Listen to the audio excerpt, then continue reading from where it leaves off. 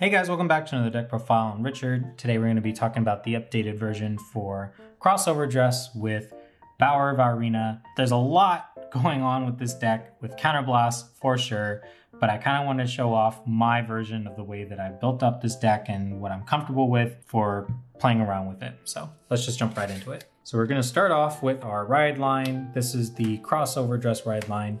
So we have our Sunrise Egg because of the aesthetic, and then our grade 1 Reno. This is the one where if snuggling Ryu rides on top of her, you can search out a Trickstar, and then Ryu's skill is when you ride Nirvana Jheva on top of her, you look at the top 7, look for a prayer dragon, add it to your hand, and then shuffle your deck. They both have rearguard skills if you decide to run main copies of them in the deck.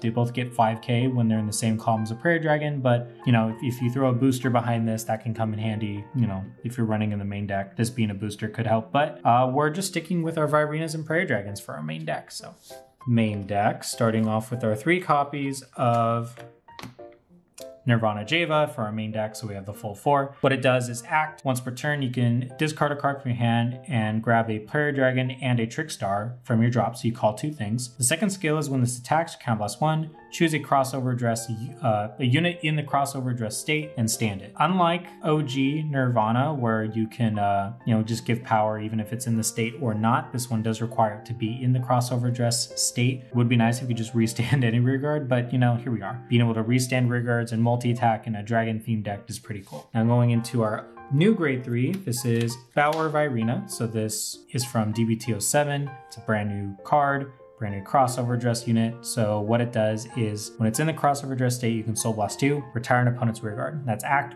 and not once per turn, so you can do as much as you want. Second skill is this unit gets 2k for each of your opponent's open rearguard circles while this is in the OverDress state. When it attacks, you can Counterblast 1 to have it lose a drive check and then gain the ability to perform drive checks. So it's single drive when it swings for Counterblast 1 if your opponent has 1 or less rearguards. Counterblast 1 is a lot for this deck until we get some decent countercharge engine for the most part.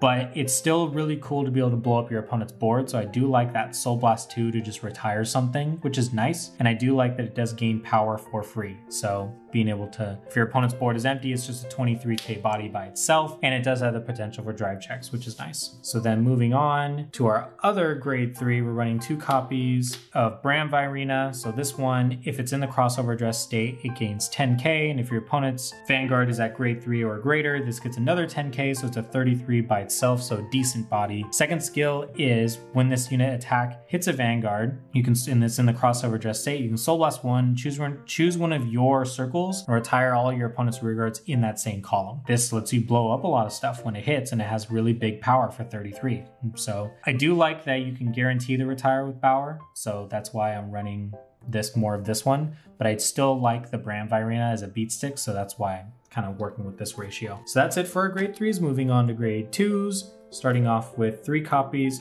of Jeweled Sword equipped Baur Vairina. This is still probably one of the best OverDress units in the whole deck. What it does is, continuous if this is in OverDress, this unit gets 10k.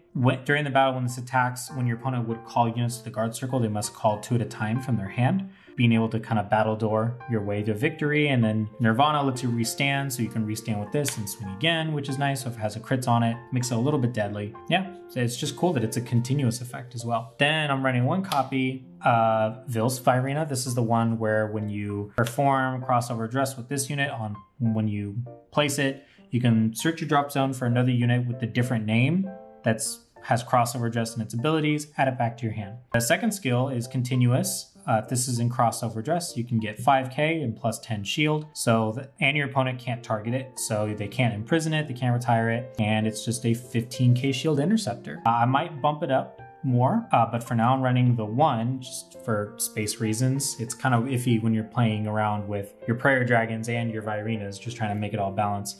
But I am running 2 copies of Arcs. This is a regular OverDress unit. So what Arcs does is when you perform OverDress over Trickstar, you Counterblast 1, draw 2 cards, this gets 5k. I like this card a lot because you want to draw a lot of hand with this deck, just kind of search for your targets. You can get it off really easily. You don't get to restand it with, Nirvana Jheva, but being able to get some hand off just with the Trickstars is pretty helpful.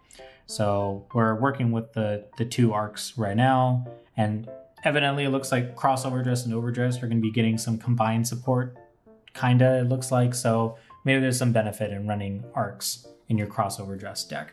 So those were our Overdress units, I'll just say, and then we're going to go into our Prayer Dragons, starting off with 3 copies of, what is your name? Umbargo. So what Umbargo does is when this unit becomes an original dress or gets combined because of X-OverDress, you can counterblast 1, 2, and then soul charge 1 and choose one of your opponent's rear guards and retire it. So again, a lot of counterblasting going on in this deck. But the reason I'm running is because, again, I'm kind of going for more of the field control, board control variant of this deck, just being able to retire units that are kind of bothering me and my opponent's board.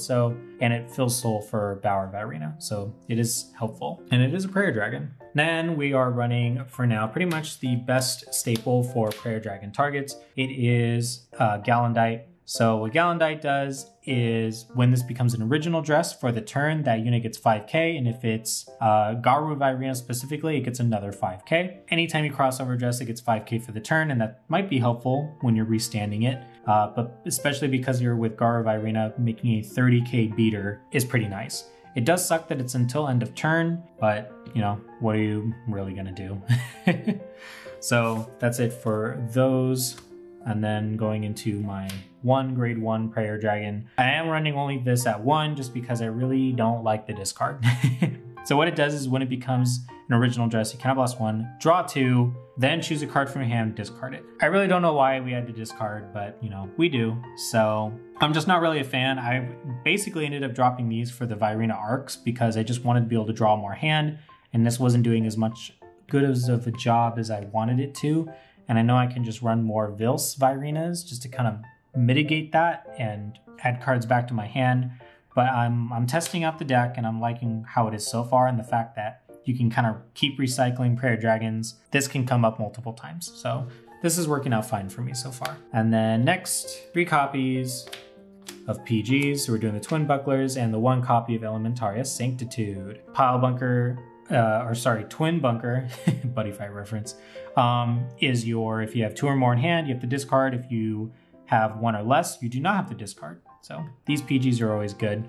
And then Sanctitude is if your opponent has a Vanguard with the triple drive in its card ability, you don't have to pay the cost, so it gets over grade 4s.